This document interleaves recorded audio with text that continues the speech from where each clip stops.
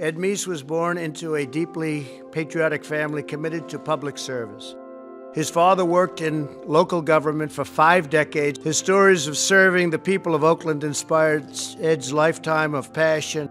After graduating from Yale in 1953, Ed attended the University of California at Berkeley Law School and served 2 years of active duty in the United States Army. In 1966, still the deputy district attorney of his native county, Ed was introduced to Governor-elect Ronald Reagan for the first time. At the end of a 30-minute one-on-one meeting, the new governor offered Ed a job. He said, "This guy has the potential to be great." In 1980, Ed became a key leader in Ronald Reagan's presidential campaign. In the new administration, Ed was appointed counselor to the president. In that position, he drove sweeping reforms of the executive branch and ensured the departments worked together to achieve the administration's goals. In 1984, President Reagan nominated Ed Meese to be Attorney General. Over the next 3 years, Ed would deliver monumental change for the American people. Perhaps Ed's greatest contribution to American law has been his unwavering advocacy for the legal principle that judges must adhere to the original meaning of the Constitution. After concluding a historic tenure as Attorney General, Ed joined the Heritage Foundation. Over his 30 years at Heritage, he helped create the Foundation's Legal and Judicial Studies Department, which is now named in his honor. Ed, for more than 2 decades, I've known you as an ally, an advisor, and most of all, as a trusted friend. I can think of no more appropriate Defender of the Constitution Award recipient than the 75th Attorney General of the United States, the Honorable Edwin Meese III. We're pleased that he continues to advise and mentor the Heritage team and most of the lawyers of the conservative movement. I think we did a hell of a job, and that's thanks to this man we're honoring right here. Ed Meese is the indispensable man in the conservative movement. Simply stated, Ed Meese is the single most important living American conservative. He brought together all different sides of the conservative movement in what we call fusionist conservatism.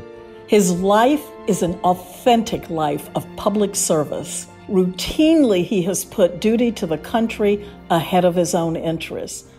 Ed has advocated for effective law enforcement against overcriminalization and is always in defense of the Constitution and the system of government designed by our founders. The United States proudly honors Edwin Meese III, who has dedicated his life to serving our nation and protecting our liberties.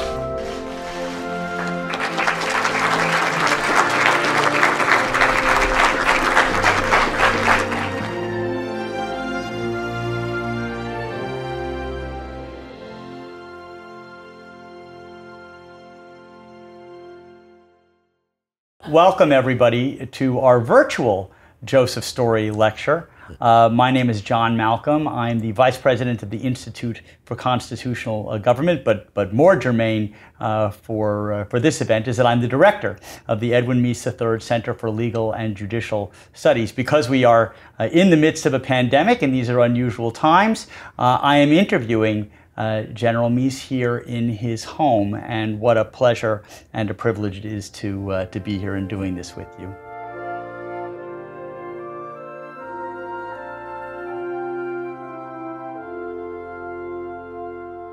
Ed, I have to tell you, this is a particular pleasure for me. I remember actually when we first met, it was either 1990 or 1991, and I was a baby assistant U.S. attorney in Atlanta, and I was in charge of inviting speakers to come to the National Convention for the Federalist Society, and I decided to take a flyer and invite you to come speak at a program on the over-federalization of crime. And to my amazement, not only did you accept, but from the first time I met you, you insisted that I call you Ed, and I never dreamed that at some point in my career I would have the privilege of directing the center that bears your name. So I'm just delighted to be spending this time with you. Thank you, John. It's good to be with you. Great. So I thought we would spend some time talking about your career and a little bit about the rise of the conservative legal movement. And let's start at the start. So where did you grow up, and what did your parents do?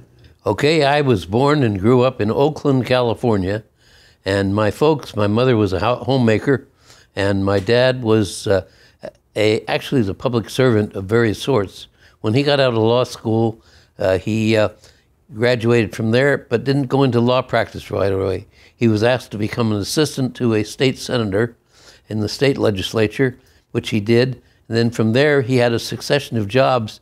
I don't think he ever looked for work. Somebody came along with a job offer, and he accepted, or didn't accept, as the case may be. So he then was a clerk of what was known in those days as the police court, be like a municipal court today. And then he became the chief deputy and ultimately the treasurer and tax collector of Alameda County, which is where Oakland is located. Wow. So it seems like you almost had a genetic predisposition both to public service and also to law enforcement. Well, actually, it turned out that way, yes. Wow. So you met your wife, Ursula, I know, at Oakland High School. Isn't that right? That's right. Was it love at first sight? Well, we certainly enjoyed being with each other. It was probably quite not as deep as love right at that time, because after all, it took us a while before we finally got married. Yeah, well, I was going to ask you. I said you didn't get married until after law school. In fact, Ursula referred to this as, and I love this quote, a whirlwind courtship of 11 years. What took so long? Well, actually, she was a year behind me in school, and so when she was finishing high school, I was already 3,000 miles away at Yale. And then when I came back and went in the Army after she had graduated from college, and then after that, again, we were in different parts of the country. I was in Oklahoma, and she was in California for a while, and then was back in Harvard in the East Coast.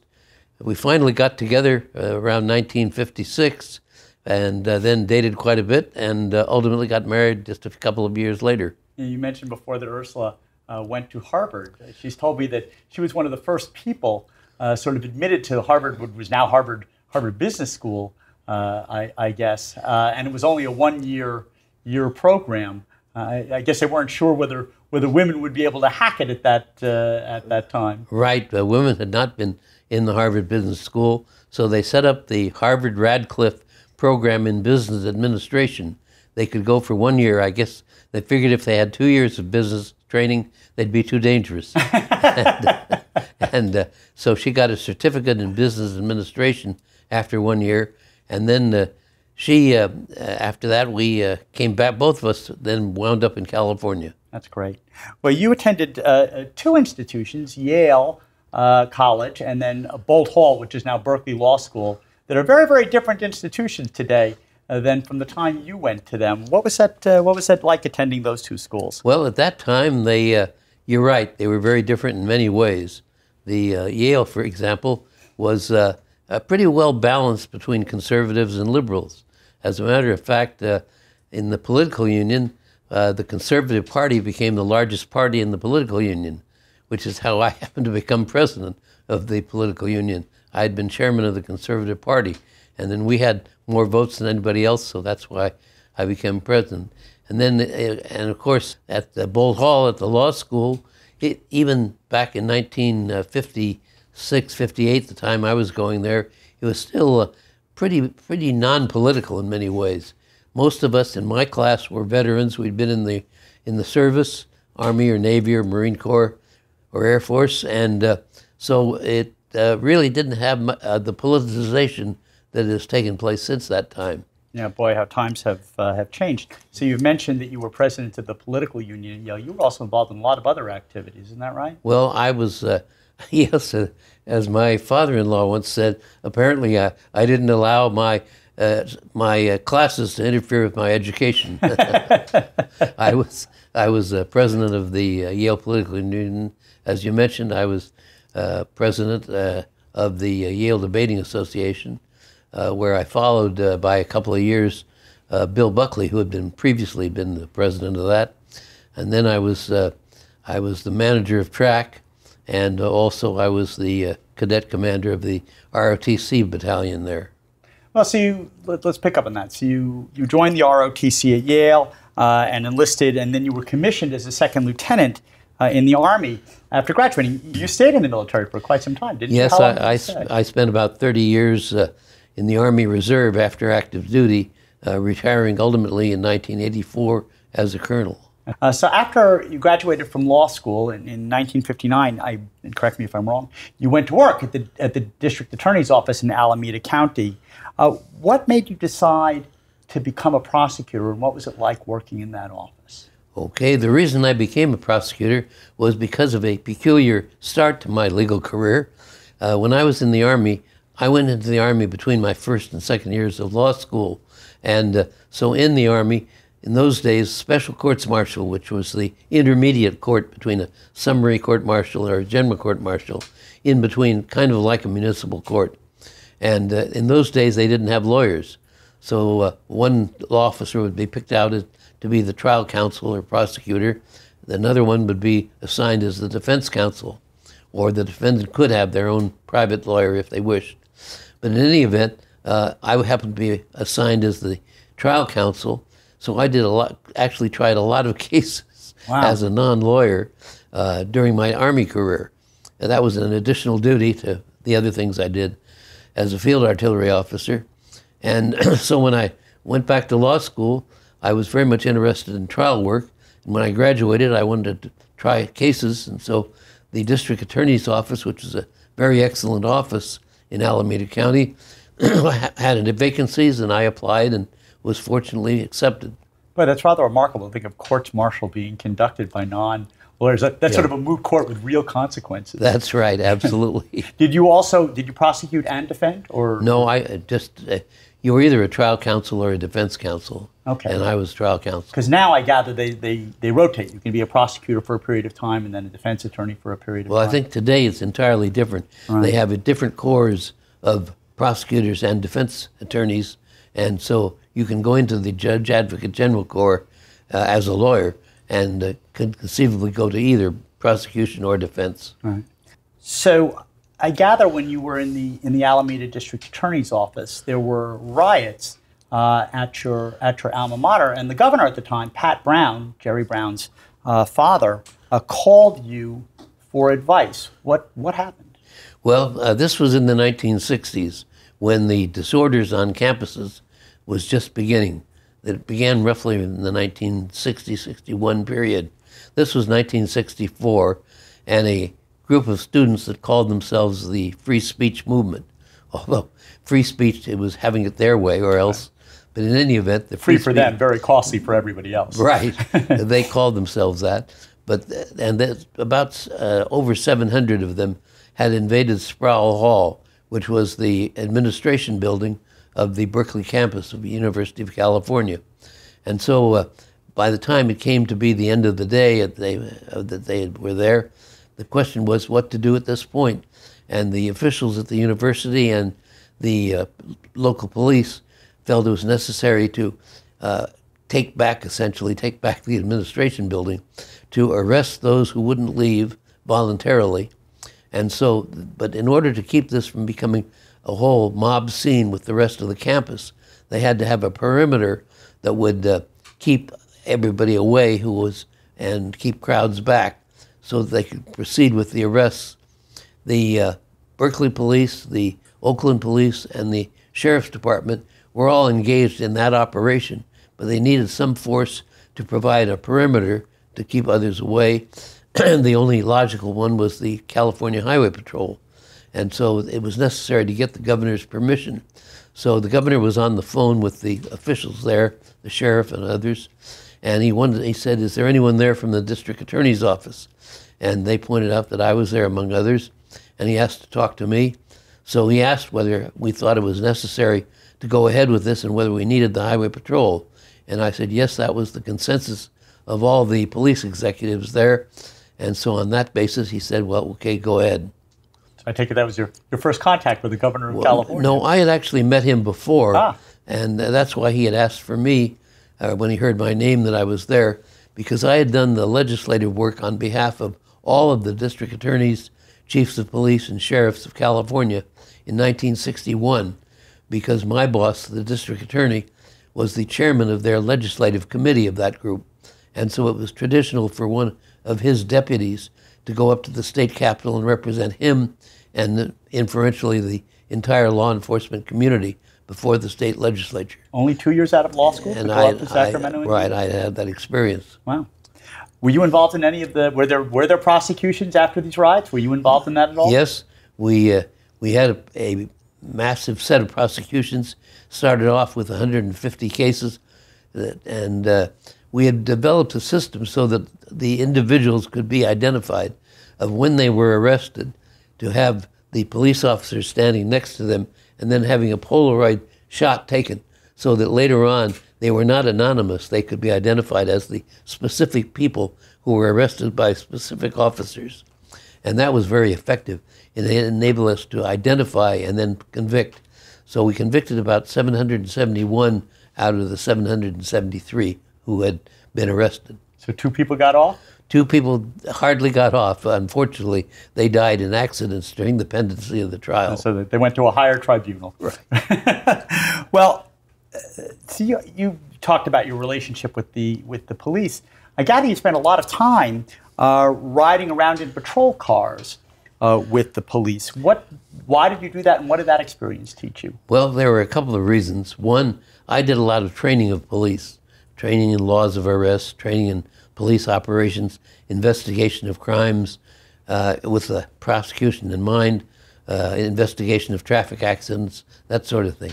And so one of the ways I needed to learn about these things was to actually be out there with the police, observing what they were doing, observing the conditions under which they operated, so I could ask intelligent questions during the trials that followed. And also on particular cases where where I had a police officer as a witness, rather than take them off their beat or bring them in on their own time, I would visit them on their beat where they were actually patrolling the streets, and have a chance to talk with them and learn what information they had, but also to go to the scene of the crime and actually understand the physical circumstances in which a crime was committed. All of this was helpful then in the ultimate prosecution. So you have a special connection with the police that continues to this day. I mean, I'm in meetings with you with police officers, and they hold you appropriately so with a degree of reverence. Did that special connection begin around this time? Yes, in a way, but in some ways it had actually begun when I was much younger, because with my dad being the clerk of the police court, knew almost all the police officers, and he would bring home stories about things that he had learned from them, stories about individuals. So I was somewhat familiar with policing as a kid, and then of course later on in the district attorney's office really cemented that relationship at that time. So is it true that on your honeymoon you took time out to go visit police headquarters? Well, my wife and I were in California. We actually had gone to Disneyland on our honeymoon. And so it just happened that the Los Angeles Police Department had opened up one of the most new, modern police headquarters in the country. And so while we were there, I decided it might be a good time just to have a tour that they were offering at the time. And so that turned out to be very well. You have a more forgiving wife than I do.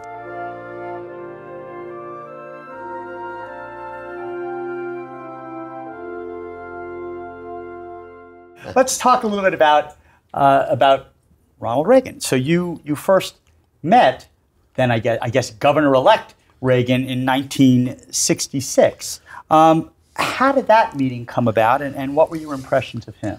Well, as I mentioned earlier, I had done this legislative work in 1961, and so I was known to a few people in Sacramento in the state capitol. So in 1966, when Ronald Reagan had been elected governor, and he was looking around to form a cabinet and to form heads of the various departments, so he was essentially had a group of people on a talent hunt. And one of the things that happened was a senator that I had worked with some 5 years before remembered me and recommended me to Ronald Reagan for the position of Legal Affairs Secretary. And so I was invited to come up and meet the new governor-elect. I had not met him before or been involved in his campaign. I'd heard a lot about him. And so I came up and met him, and he brought me in, had a private interview, just the two of us, for about a half hour. And I was tremendously impressed with two things. Number one, his friendliness and good nature. And secondly, he knew a lot about subjects that I was very familiar with in criminal justice, and had a lot of good ideas. And most of the things we talked about in the criminal justice arena we were very much in agreement on different things like the death penalty and clemency and pardons for certain people who had completed their penalty, and so on. And so as a result, at the end of the half hour, he surprised me by offering me the job, and I surprised myself by accepting on the spot. And the toughest part was driving home 75 miles to Oakland to figure out how to explain to my wife that we would be moving. I bet that was quite a conversation. So you didn't know at the time that you were engaging in a job interview. You thought you were just there to sort of inform the governor-elect about things that you knew about? Well, it had to do with the possibility of a job, Right. but certainly I did not realize that it would happen that day that I went up there. So when you were working for Governor Reagan, I gathered it was a little bit more of a problem up at Berkeley, and that there were more riots in which a building, I believe, was firebombed. Can you talk a little bit about that and how the governor reacted to that? Yes, this was in 1969, and they had an episode called the People's Park episode, and there was rioting, and there was a certain amount of burning of buildings and throwing of bricks and rocks and sharpened steel spikes at police officers. It was a major uprising, and so the governor, at the request of the local police, brought in the National Guard, and literally within the days, the uprising ended and peace was restored. Were you involved in that? Yes, the decision-making on that? I went to the scene at the request of the governor to provide a liaison between him and the police and sheriff's deputies and so on and the National Guard. One of my responsibilities as a member of the cabinet was the National Guard of California, and also with the State Office of Emergency Services, which was the body that arranged the mutual aid between police departments and sheriff's departments. And so it was natural for me then to more or less be his representative on the scene. And you got it done, handled pretty quickly. It was indeed, yes. Yeah, I think there's some governors today who could probably learn to take a page from the Ronald Reagan playbook. I think that's right. Yeah. And what he did was he promoted the unity between the various levels of government, and the fact that everybody was playing from the same plan meant that that there was no chance then that the opposite groups could ultimately prevail. Mm. So while you were working for Governor Reagan, I gather you were instrumental in founding what was one of the first conservative public legal interest groups, and that was the Pacific Legal Foundation. How did that all come about? Well, Ronald Reagan became tired of having the welfare reform program constantly attacked, sometimes in the news media, other times in litigation. And these lawsuits were brought by so-called public interest lawyers, were actually paid for by federal funds. And so he was tired of the taxpayers having to fund lawyers who were essentially working against the best interests, not only of the taxpayers, but also of the people who were on welfare. And so as a result, it was felt that we needed organizations who would provide on the side of the taxpayers and the law-abiding citizens, would provide the same kind of resources that the spenders and the opposing party, the so-called welfare rights organization, groups such as that had. And so that was the origin of two organizations. One was a think tank or a public policy research organization known as the Institute for Contemporary Studies, and the other was the Pacific Legal Foundation, which was to provide a publicly funded, through voluntary contributions, an organization that would provide the representation for the ordinary citizens who were being sued, or governmental entities that were being sued, such as the welfare program in California. Were you involved in terms of coming up with the plans for those organizations and recruiting the leadership? Well, the organizations, there were a couple of people. The California Chamber of Commerce was very much involved, and actually provided a president for the Pacific Legal Foundation. And then we came up with some top-notch lawyers, including Ron Zumbrin, who was the initial chief counsel and later president of the Pacific Legal Foundation, which was really the first general purpose public interest law firm that was funded by private enterprise in the country. Oh. And from it proceeded then what is known today as the conservative legal movement.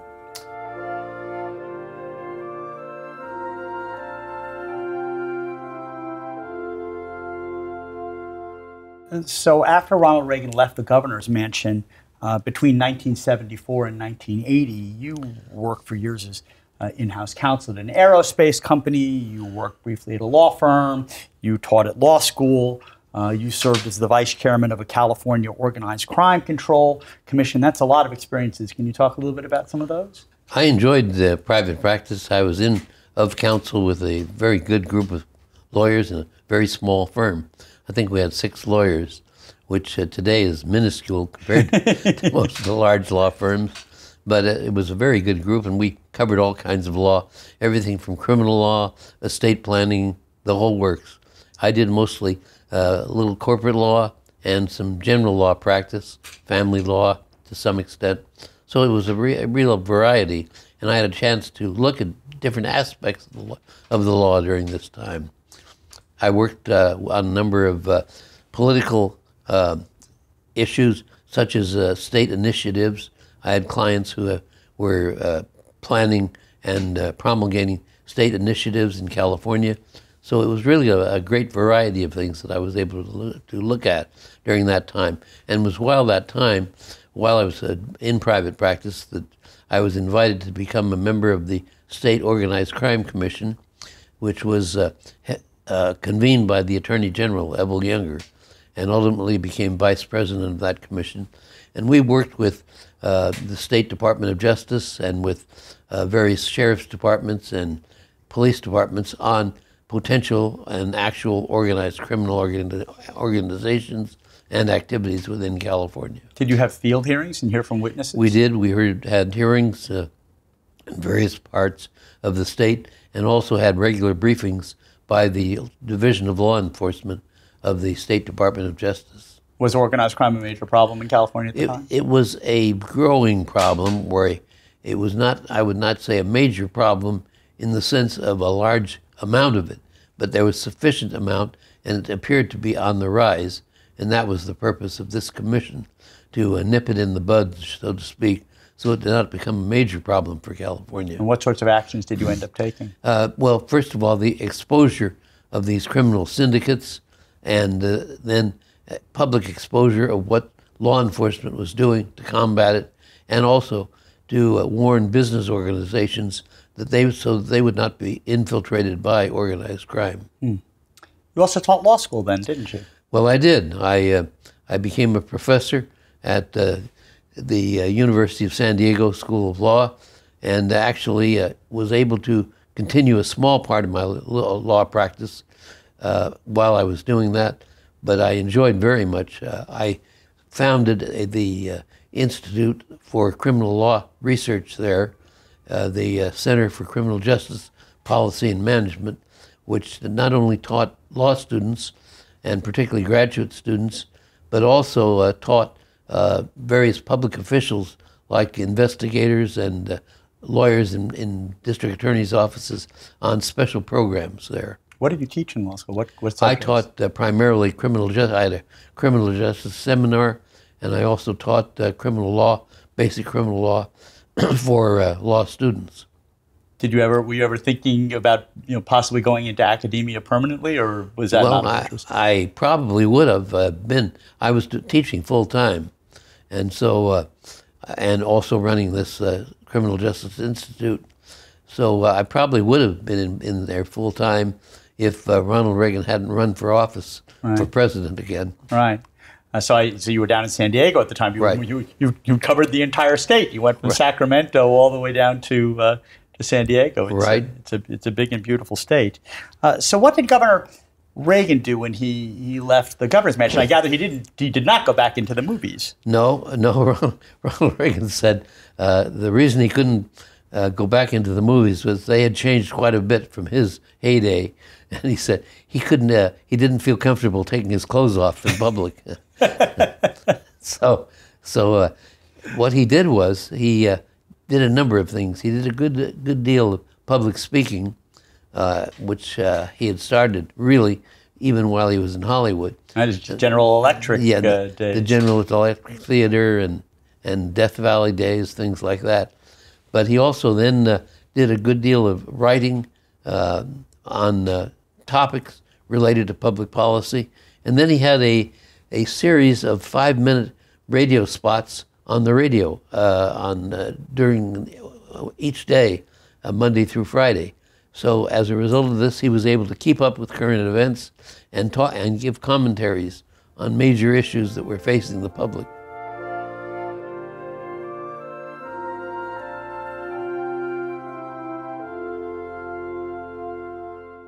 How did you settle on George Bush? And of course, during the campaign, he had referred to Ronald Reagan's supply-side economics as voodoo economics. Was that an issue that came up during this decision? Well, obviously it was, and that was why the president was very clear of asking George if he could support all of his programs and policies. But one of the things that we knew, a small group of us knew, was a poll that we had commissioned back in June among about 12 people, each of whom was conceivably a potential vice presidential candidate. And the poll showed that the two people who brought the most to the ticket would be Jerry Ford and George Bush. I see. So that was one reason. The other was, I mentioned this when I was talking with the governor, was that George really, for the most part, had conducted himself very, very honorably during the primary campaign. As to the voodoo economics, as I said to the press when they asked me about it then, I said that George had an exorcism while he was in Detroit. An effective one, too. And as it turned out, George Bush definitely was one of the best vice presidents that any president has ever had. He was totally loyal, very helpful, and he brought to the ticket, actually, the one thing the president didn't have was Washington experience.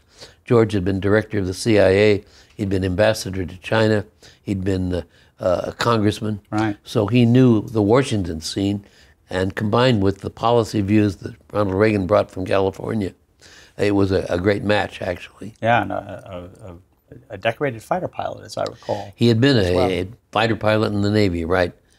So let's talk about a number of things that happened during the Reagan years, and I suppose pretty early on was the assassination attempt in which John Hinckley shot the president. It's the Washington Tilton is very, very near my house. I think about it every time I go by there. So talk about that. Well, just weeks after the inauguration, Hinckley shot the president through a delusional feeling that somehow this would help him win the affections of a movie star. Jodie Foster. Jodie Foster.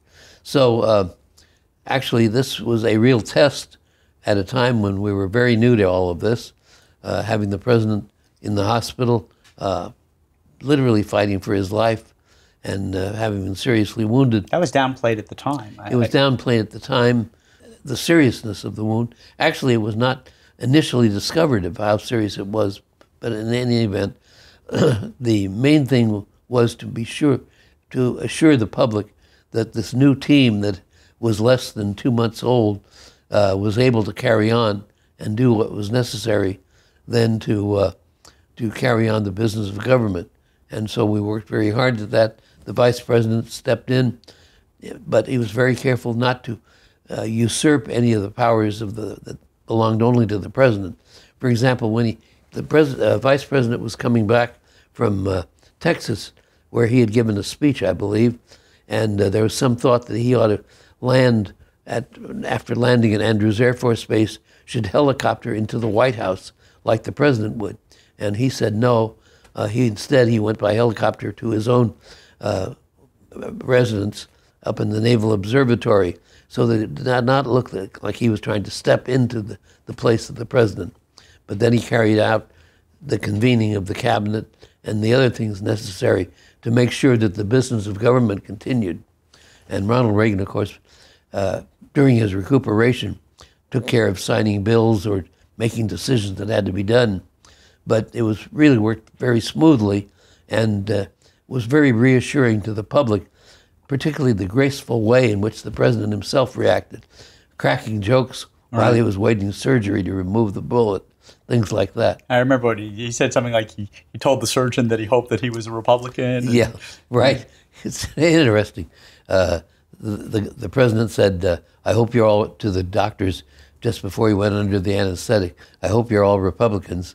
And one of the doctors says, Mr. President, we're all Republicans today. And when I got to the hospital, and I brought Jim Baker with me and a couple of others, and Mike Deaver, who had been with the president, was there and met us as we went to the door of the hospital.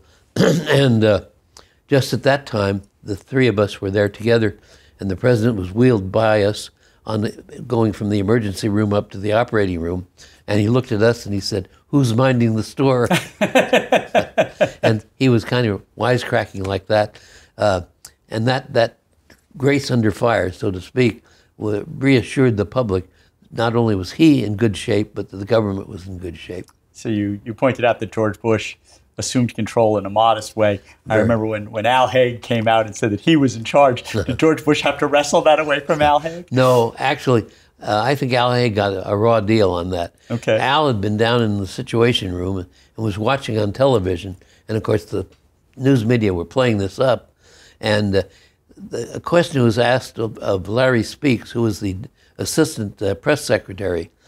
Larry, who's actually in charge? One of the reporters said, the president, the vice president's on a plane en route from Texas, the president's in the hospital, who's really in charge? And Al saw this and realized that our opponents, the Soviets, for example, or some other foreign power, might think that there was a gap in the government and that would try to take advantage of this. And that was when he went running upstairs to the press room, and where he said, not necessarily accurate in terms of the Constitution, but nevertheless said, as of now, I'm in control. And that, of course, then was played up, and he was given a bad time. Right. So he wasn't thinking about presidential He succession. was not thinking about taking over the presidency. Okay. So let's talk about a few of the things that got accomplished during those years. So just as the president had done when he was governor, there were the Reagan tax cuts. Right. Let's talk about that. Well, when the president took office, the country economically was in very deep trouble. We had high inflation, we had a stagnant economy, we had high unemployment, and so on. And he felt that necessarily to stimulate the economy, it was necessary to do four things. One was to cut taxes across the board. Secondly, to reduce the number of regulations, unnecessary regulations, and rules that were hampering business and industry. Thirdly, to have stable monetary policies, working with the Fed. And fourth, to slow the growth of federal spending. But the top of these was to provide a tax cut because people were in very deep personal financial trouble because prices were so high, and the tax cuts were one of the ways to stem the economic problems, to give people more money in there, and so that they could afford the higher prices as prices ultimately came down as inflation was curbed.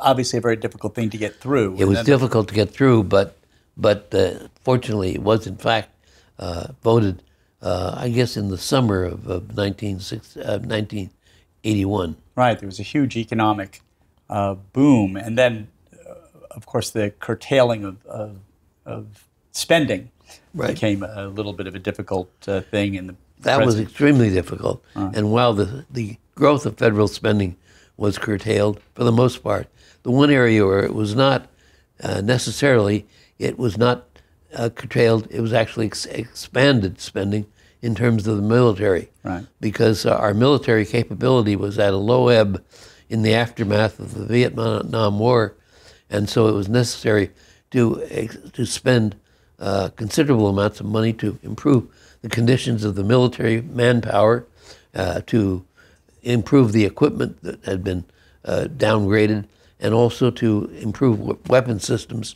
to match the Soviet Union's capability.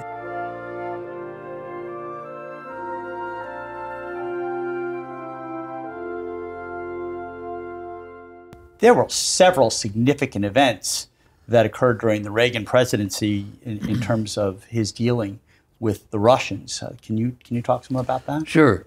Well, there were several things, as you point out.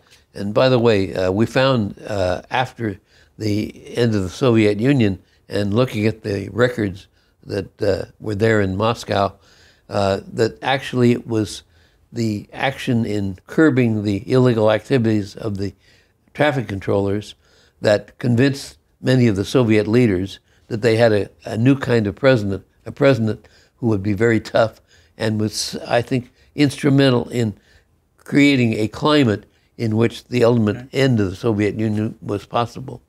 But anyway, there were several things that occurred. One of the ideas that the president had was to engage the Soviet Union on a moral plane. He talked about them.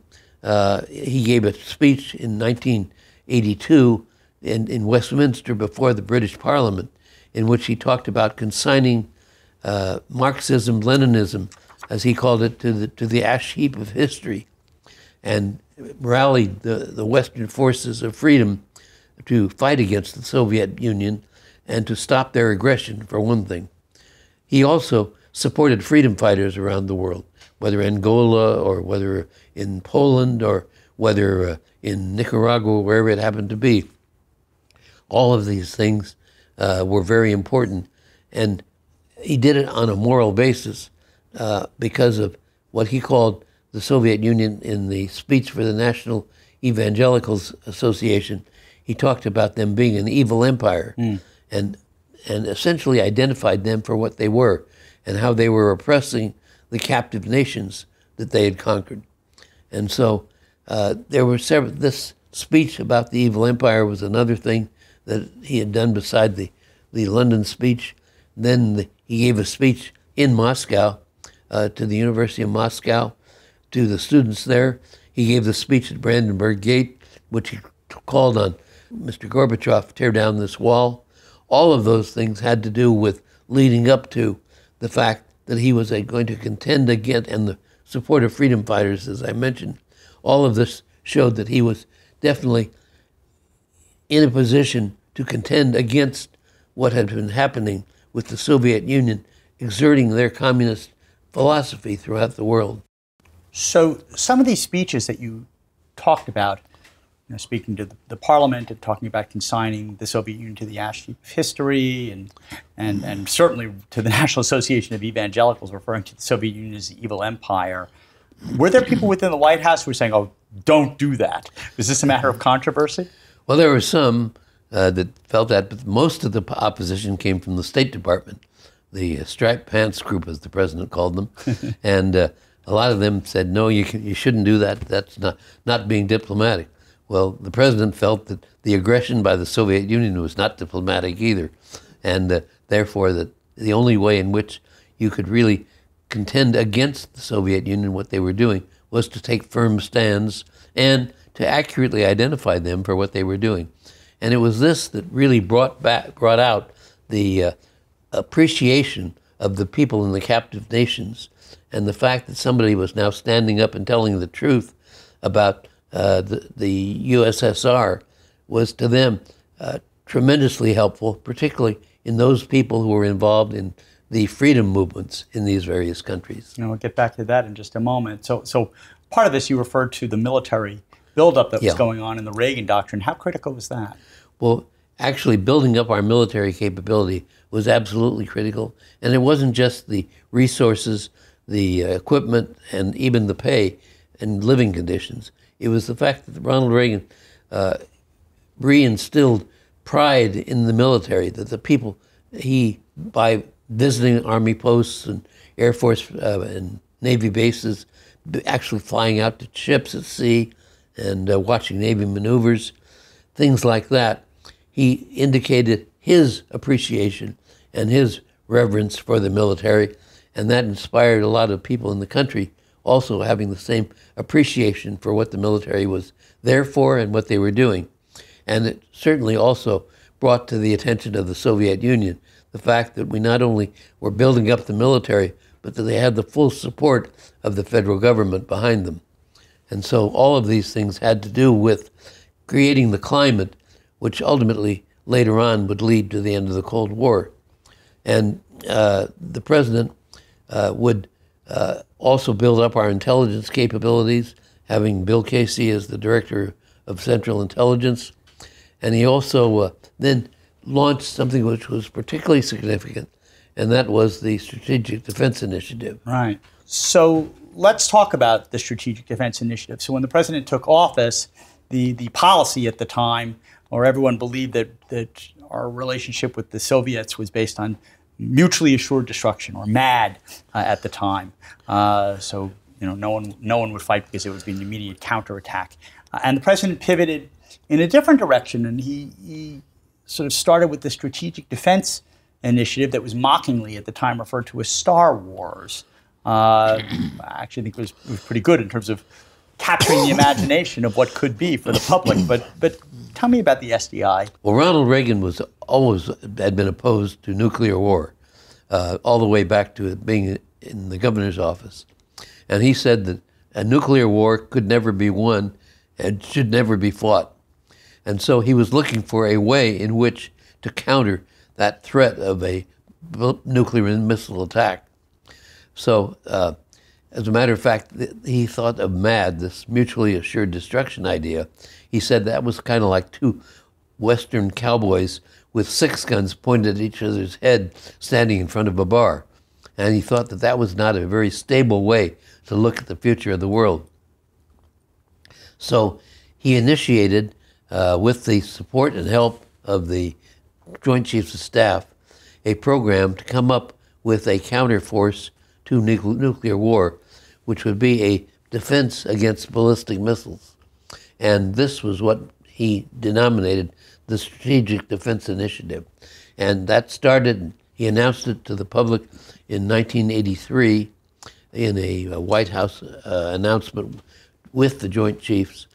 And it began the development. And today, if we had continued at the same tempo as it was, the development was going when he was president, we probably would have a complete system in effect. But we have had partial programs.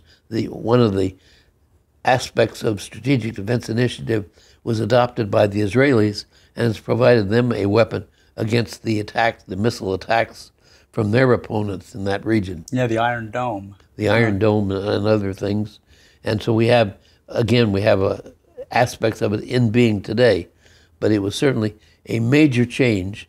It was a major change not only in terms of the state of combat capabilities of the two sides, but also it showed the Soviet Union that we had the technology to do it.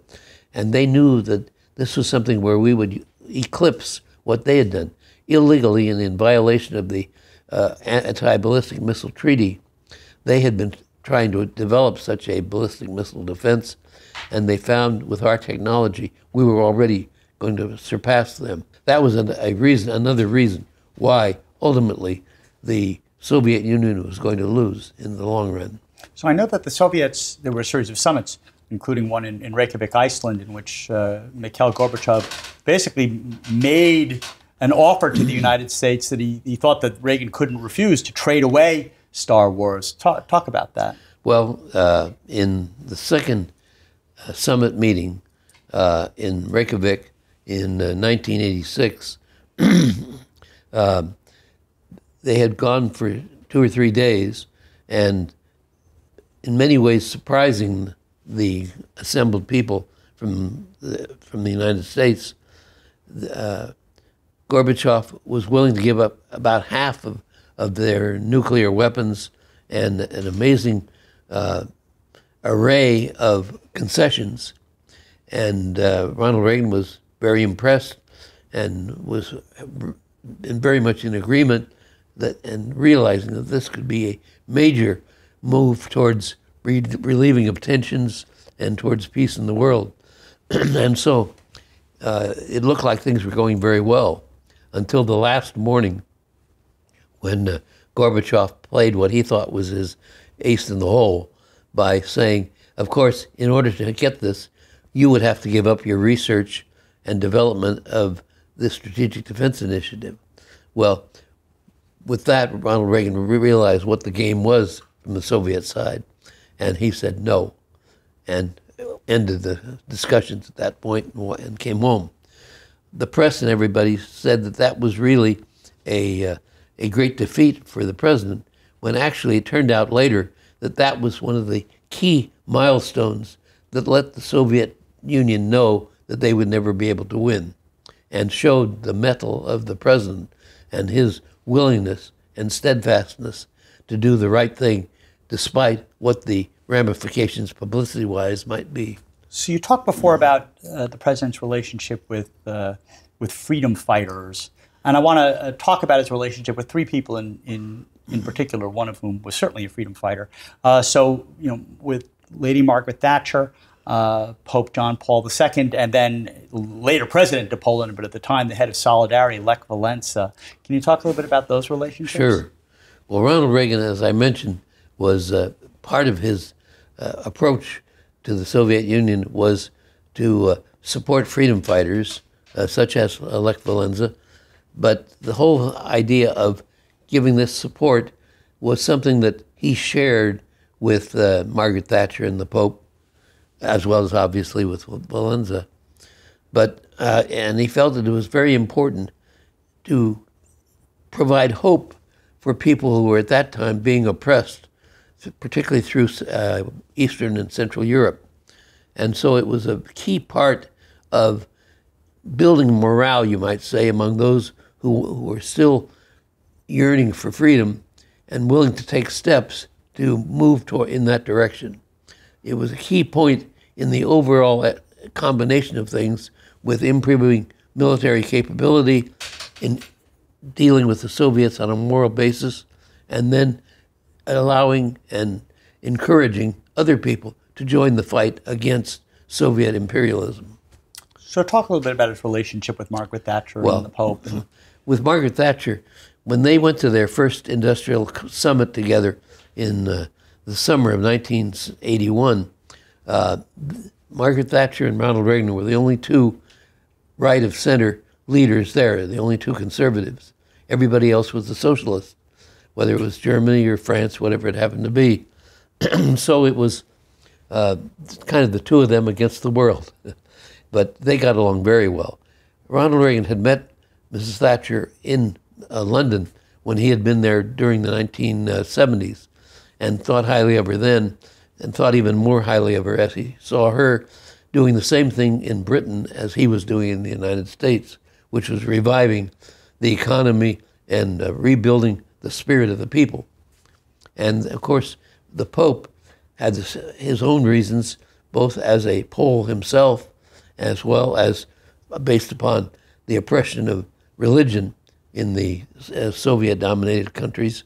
And so it was a natural opportunity for people who had mutual objectives and mutual basic philosophies of freedom to be able to work together informally and to a certain extent coordinate their efforts and bring their efforts together in furtherance of expanding freedom in the world. Special relationships at a remarkable time.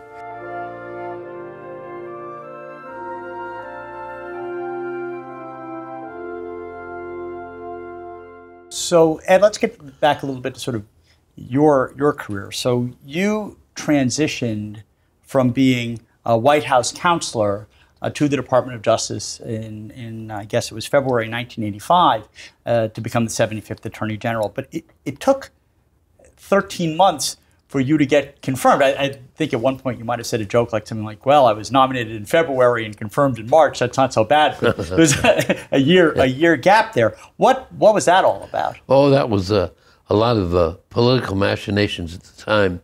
Just as we're having today, there was the opposition party in the Senate was a difficult And so there were a lot of, there were some false accusations and so on about federal forms being filled out. So it took a while to get this done. Independent counsel investigation, which exonerated me. And ultimately, I was able to take the oath of office in February of 1985. So let's talk about some of the things that you did as Attorney General.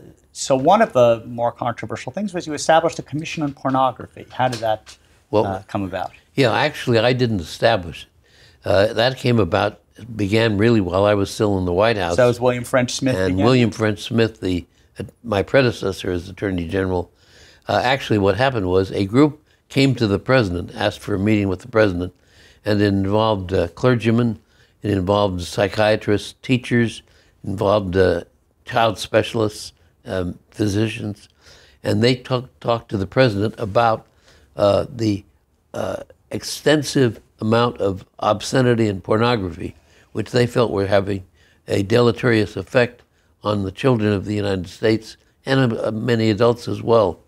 And so they asked for a commission on pornography to be launched to find out what the situation was and what the harm was.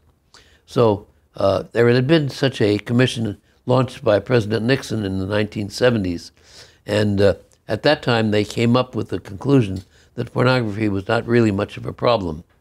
But by in the 1980s, it was far different. And so this commission, which was begun in 1984, actually in 84, before I became Attorney General under my predecessor, brought their report in 1985 when I was Attorney General. So as a result, the media denominated the result as the report of the Meese Commission. Right. So that I got more credit than I deserve. but anyway, they had three very important findings. Number one was the ubiquitousness, the extent to which pornography was available at that time, and obscenity. Number two, the harm that it was actually doing. The psychiatrists, for example, were very definite about the harm that it was being done. And thirdly, the fact that organized crime was a principal factor in the distribution, or the manufacture, distribution, and supplying of this type of material. And so all of these things then led to a considerable amount of legislation that was the result of this report, and then the implementation of that legislation in the Department of Justice by the creation of an obscenity enforcement unit within the criminal division. Yeah, I actually oversaw that unit when I was a Deputy Assistant Attorney General. I'd like to talk a little bit about the anti-drug campaign under the Reagan administration, with Nancy Reagan and her Just Say No campaign. It was actually, at the time, it was quite successful because drug use dropped among high school students. I have it here, that high school seniors, 54% had reported taking drugs in 1979. It was down to 29% by 1991. Talk a little bit about the anti-drug campaign. Okay.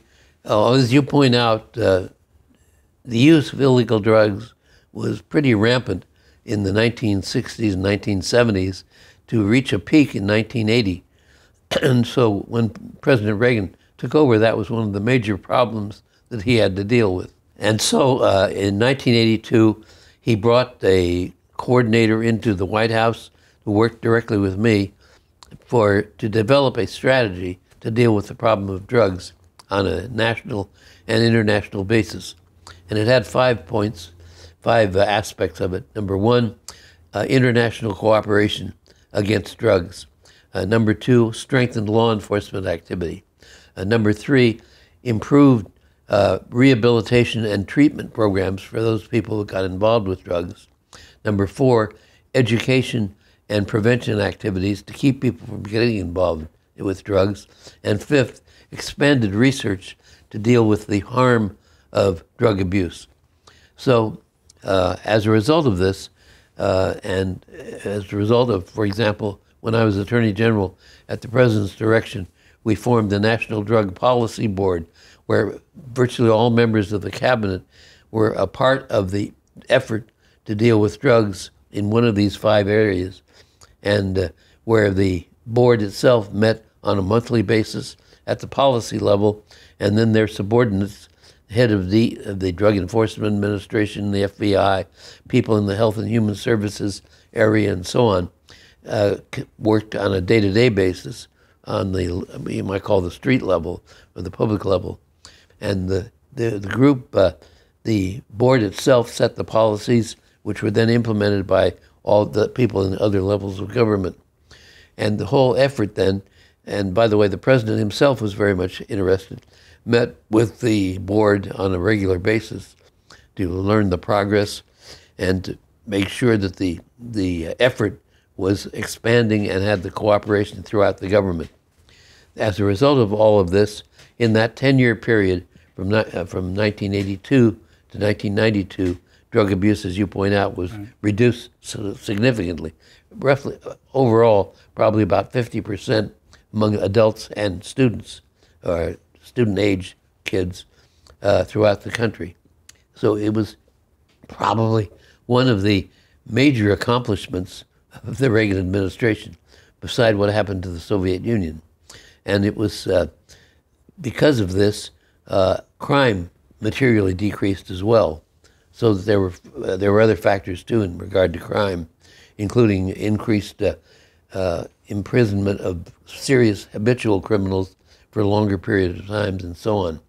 But the overall effect of reducing drug abuse was a material matter in terms of reducing crime in the United States. So let's talk about one of the things that happened, for which you're best known within the conservative legal community, and rightfully so, which is the debate about originalism that was kicked off, I guess, in July of 1985 with a speech you gave at the American Bar Association called "The Jurisprudence of Original Intention." Right. Can we talk a little bit about that? Okay.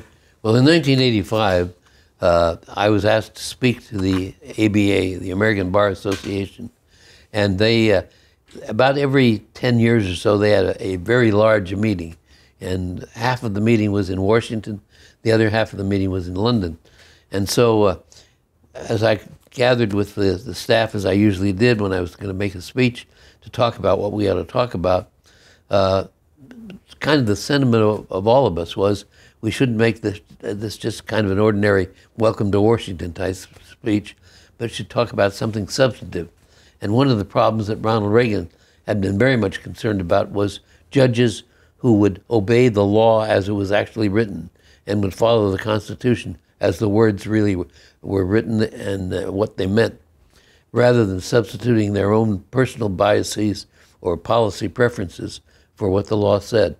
And so we decided to get back to talk about the idea of something that Bob Bork had started really back in 1971 with an article in the Indiana Law Journal about originalism. In other words, getting back to what are the original meaning of the Constitution, what's the original meaning and understanding of the laws. And so that's what I talked about. It was, and I talked about how the Supreme Court in several ways had departed from what the Constitution really said in areas such as religious liberty, crime, relationship between the states and the federal government, and so on.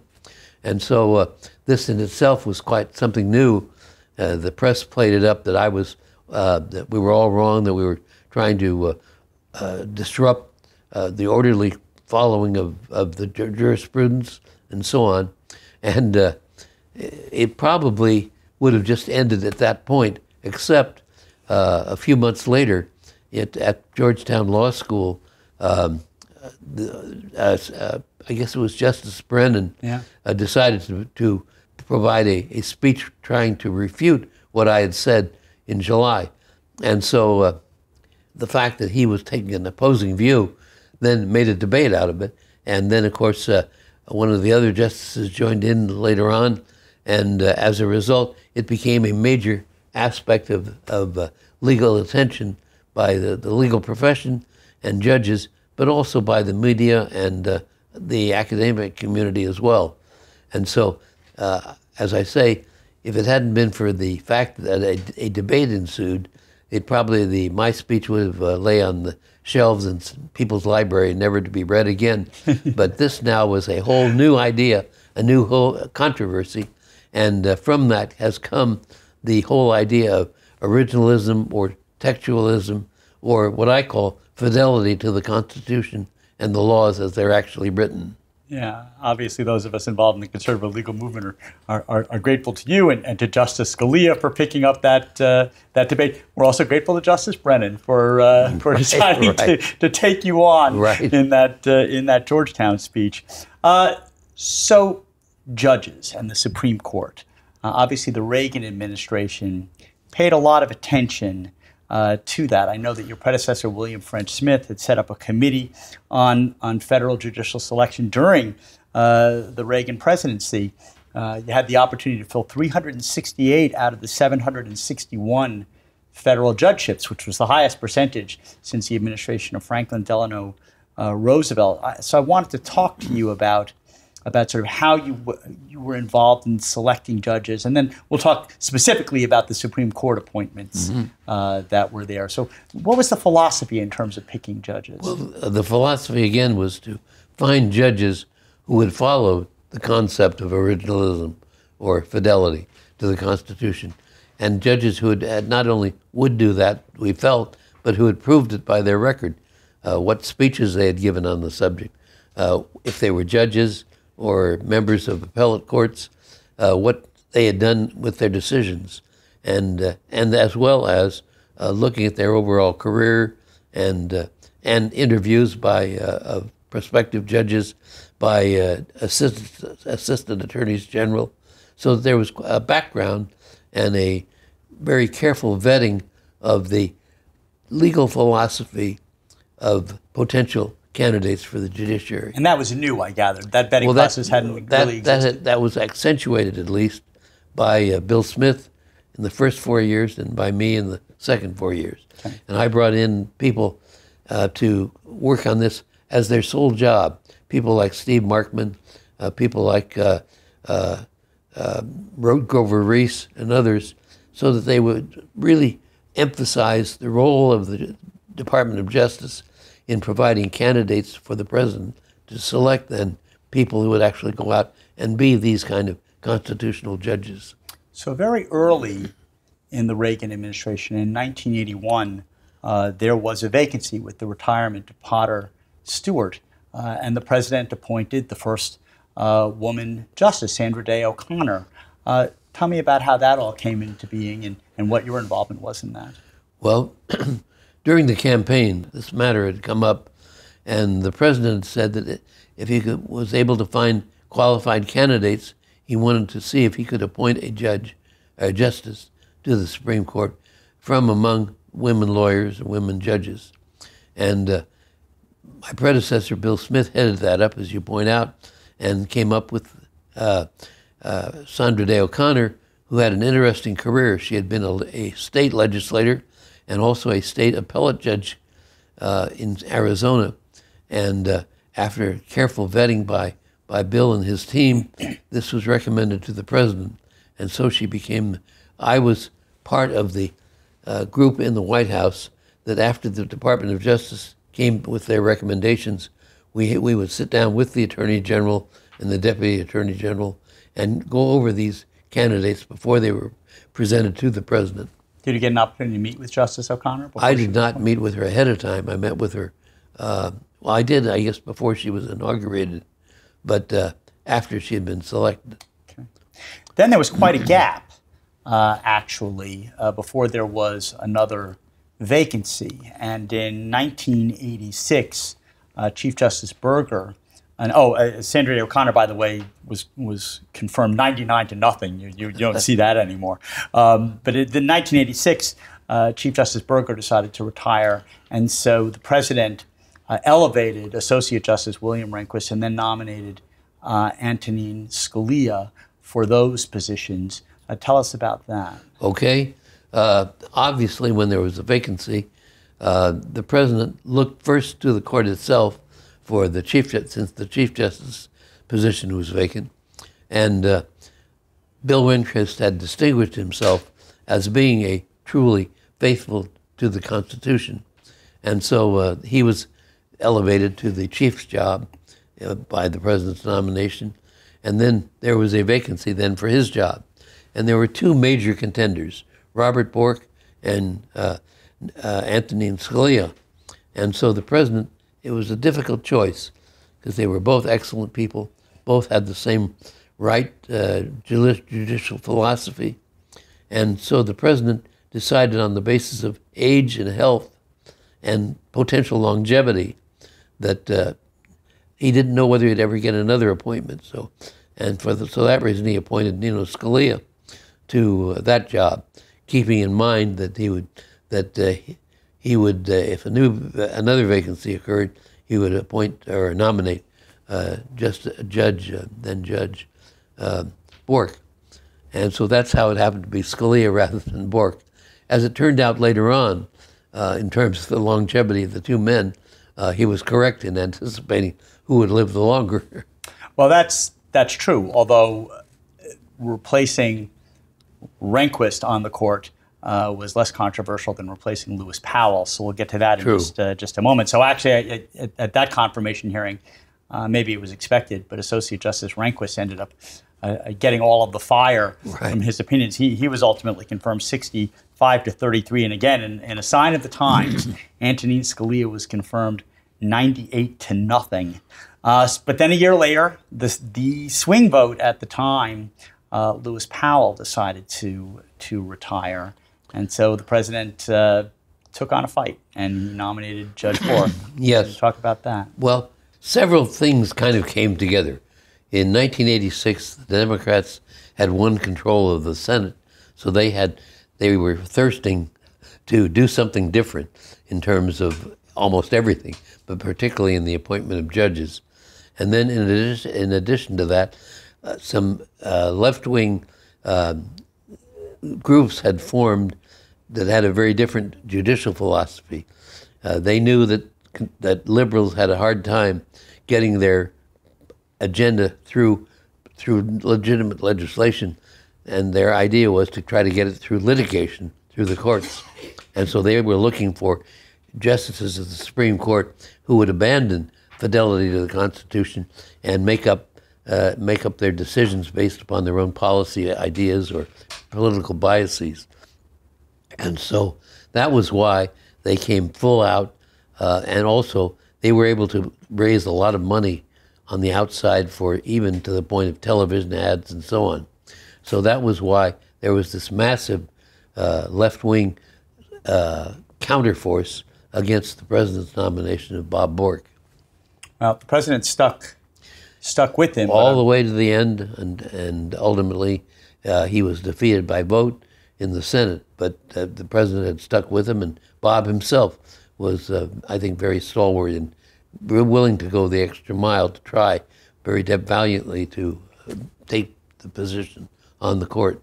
Yeah, it was painful to watch those hearings, just as it was painful to watch the Clarence Thomas and Brett Kavanaugh hearings too. So, as you pointed out, Bork ultimately was defeated 58-42, and then the president nominated fellow Californian Anthony Kennedy. Well, he was confirmed 97-0, but how did that all come about?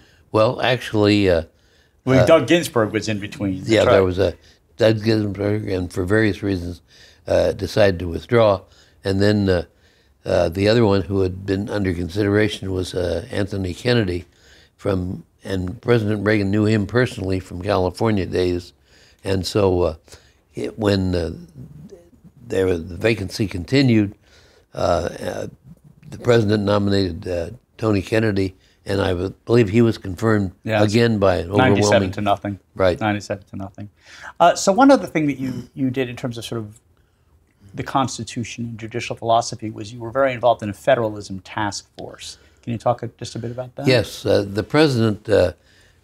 I was at that time chairman of what was called the Domestic Policy Council, and which were the members of the cabinet who had various aspects of domestic policy as opposed to the National Security Council, which I was a member of, but which had the national security responsibilities. So in the Domestic Policy Council, we were very much interested in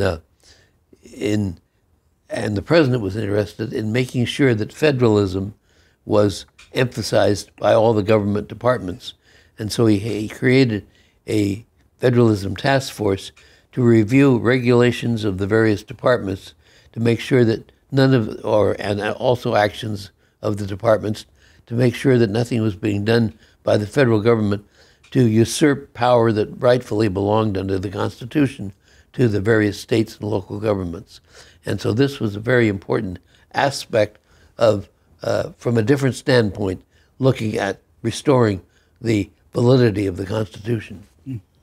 So one of the things you mentioned about the president's support for freedom fighters ended up causing some trouble for him towards the end of his administration, which is the Iran-Contra affair. So at the time, and correct me if I get this wrong, Hezbollah had a handful of hostages in Lebanon, and there were negotiations going on behind the scenes with the Iranians as intermediaries, and largely orchestrated by Admiral John Poindexter and Colonel Oliver North.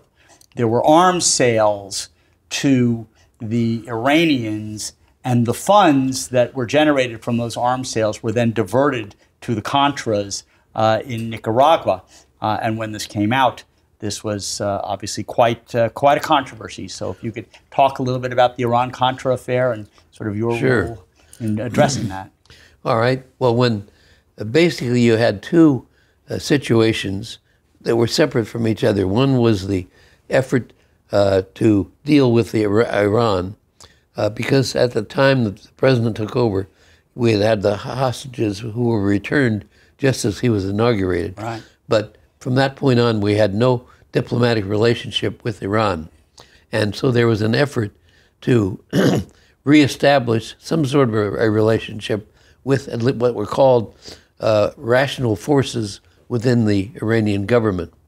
And in order to, and also to seek the help of the Iranians to get the hostages back from Hezbollah, as you say, as an intermediary.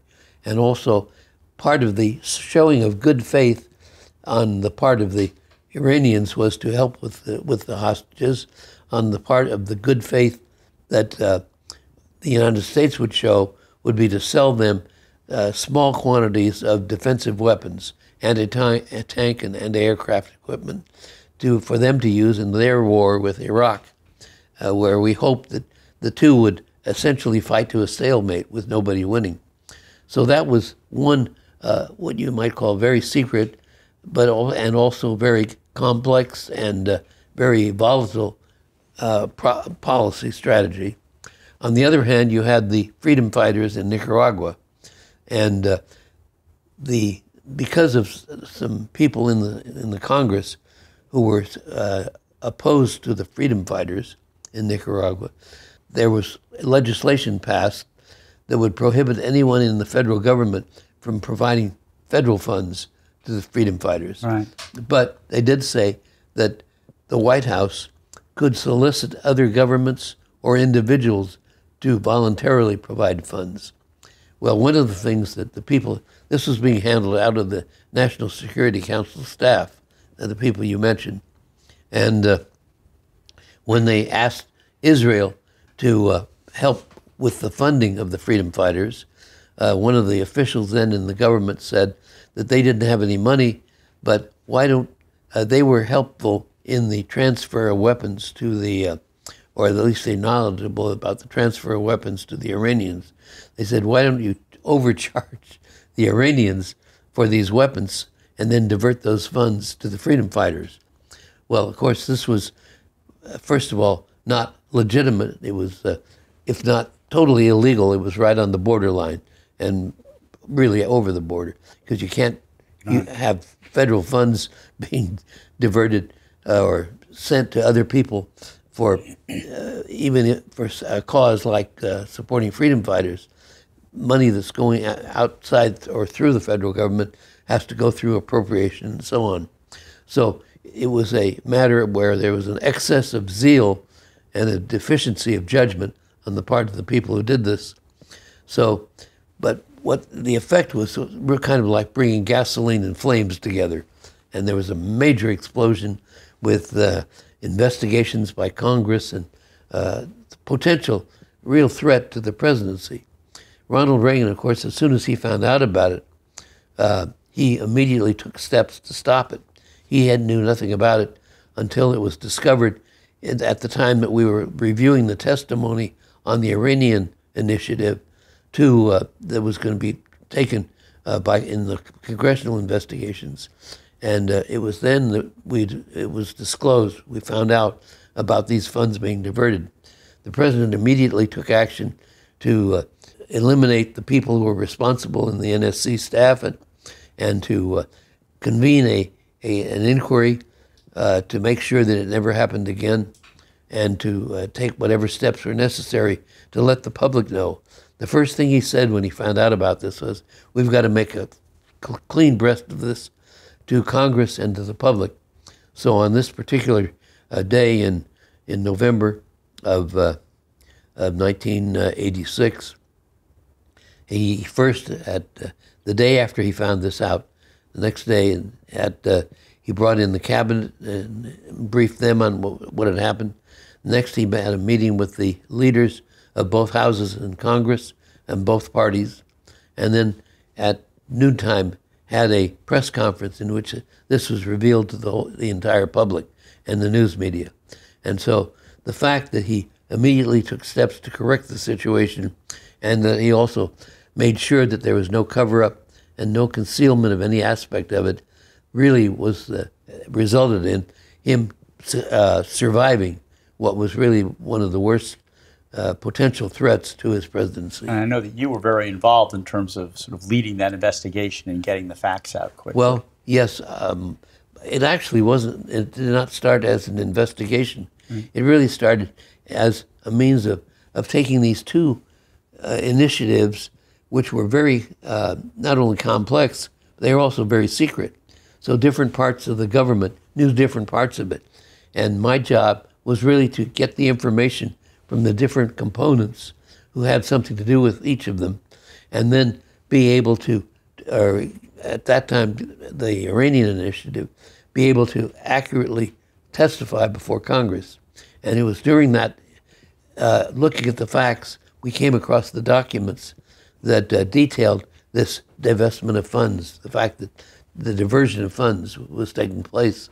And that's what really, fortunately, was ahead of the news media or Congress in finding out what the wrongdoing that had taken place. Yeah, not an easy undertaking, and I know that you were very much the point person for a lot of that.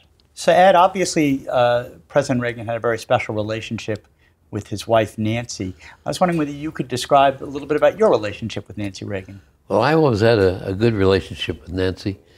I respected her, but obviously her main purpose in life, properly so in my opinion, was to be protective of her husband. And so she was very definitely, that was her major goal, and I certainly supported her with that idea. And so the one thing I tried not to do would be essentially become a familiar family servant. I always wanted to think of the president, the governor originally, and then the president, as a friend who was my best client as a lawyer. I never wanted to be in a position where I would not tell him something that he needed to know because I was afraid he wouldn't like it. And so there was a certain, let me say, a certain stance vis-a-vis both Nancy and the president, so that I would always be respectful of them and would never do anything that would not enable us to have a good, cordial relationship, but also an honest relationship, including saying things that they might not want to hear, but were necessary. Yeah, I know, a valuable commodity for a good lawyer to have. So after they left the White House, did you stay in touch with the president? Oh, yes, definitely. After they left the White House, I continued at that point as vice chairman of the Reagan Foundation, which built the library, and stayed in that position until the library was built and opened. And then after that, later on, when the ranch was sold to the Young Americans Foundation, I became the co-chairman of the Board of Governors of the Reagan Ranch Project, and I continue that to this day.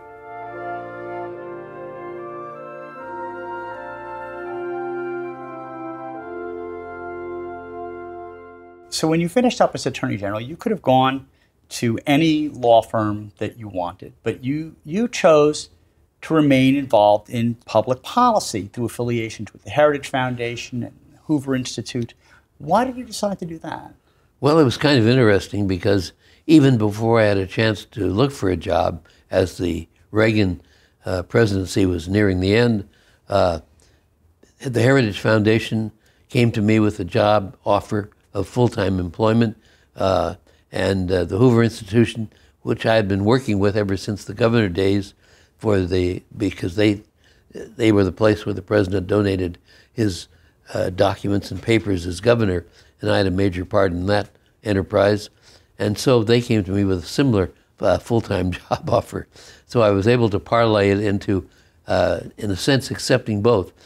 Number one, I was interested in continuing public policy, so we worked it out that I could be working full-time for Heritage and part-time for Hoover. So for 20 years, I commuted 1 week out of every month to go out to California to the Hoover Institution.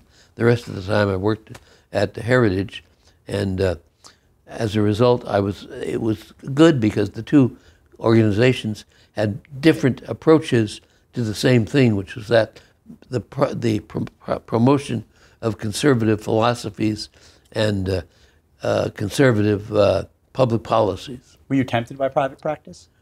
Well, I thought about it, but these both two attractive job offers came at the same time, and ultimately, the way in which we worked that out, I really never thought an awful lot about it other than that. So you were instrumental, you talked about Pacific Legal Foundation. You were also very instrumental at the founding or shortly thereafter in promoting the Federalist Society and serving as a mentor to its founders. You've also served as an inspiration to many, many other groups involved in the conservative legal movement, which must give you a lot of satisfaction watching the conservative legal movement grow. What are your thoughts about how the movement has gotten to where it is and where you think it ought to be going? Well, there were two aspects of this. Number one, the Heritage Foundation, when it was formed in 1973, was not just formed as a research organization, but it was also formed to support other conservative groups in any way possible. And one of the ways that they chose was to support the legal organizations that had grown up since the Pacific Legal Foundation began in 1973. And other groups were formed. Several of them were formed, maybe half a dozen were formed in the late 70s, and then even more from that point on.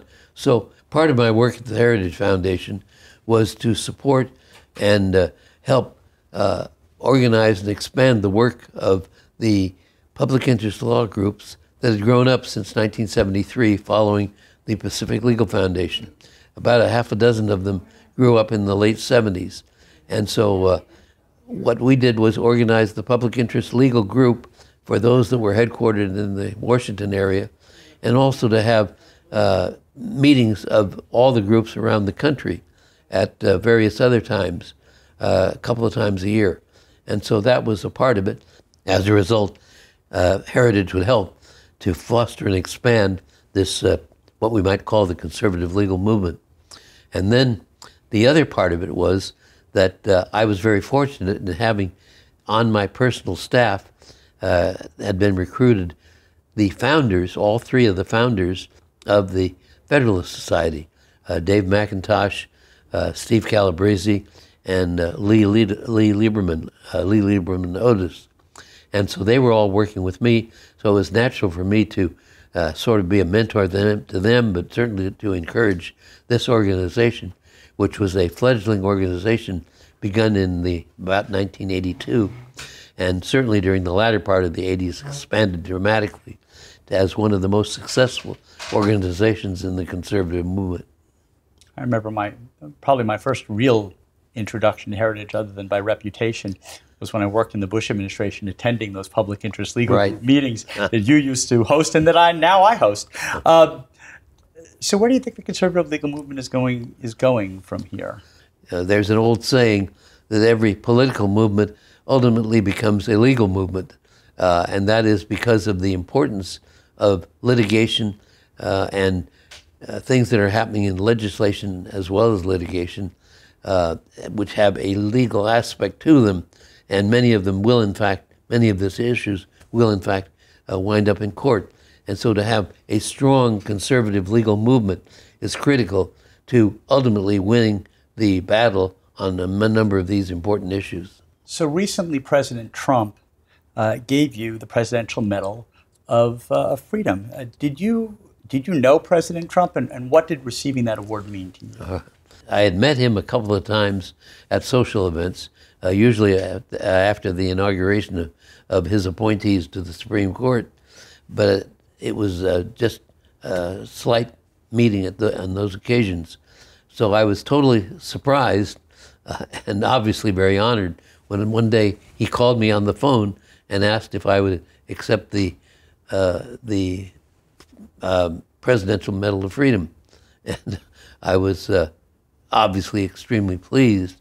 It meant a lot to me because of the way in which he phrased it, that this was a recognition of the work that I had done with President Reagan and the work I had done in matters of law and jurisprudence and that sort of thing. So I was extremely pleased and honored that he would make that decision. I was honored you invited me to that ceremony. It was really quite a memorable day. It really was, and it showed a side of the president that was really impressive.